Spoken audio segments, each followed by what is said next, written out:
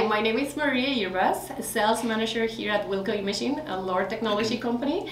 And I'm honored today to be with Edmund Optics with Nicholas Shishka, Director, Imaging Product Development, and also Ryan Clarka?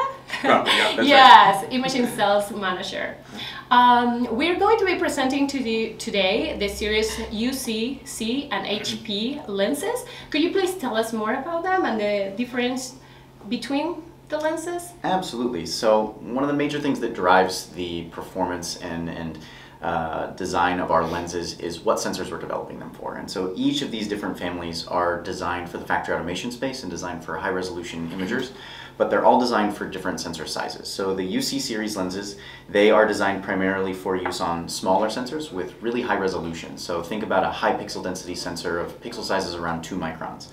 The C-series lenses are your main machine vision workhorse. They're designed for up to around 5 to 7 megapixels on a 2/3 inch camera, really designed for general factory automation use. And the HP series lenses are when you really need to bring out the big guns, the 12 to 20 megapixel 1.1 inch sensors, when you really start to drive up the resolution on the factory automation space. So each of them are designed for slightly different areas. They're all designed for high resolution factory automation applications. Excellent. Well, just wanted to let you know that here at Wilco we have the availability to integrate machine vision solutions, and with the help of vendors like Edmund Optics, we partner to make sure that we take care and we provide a whole machine vision solution for your application.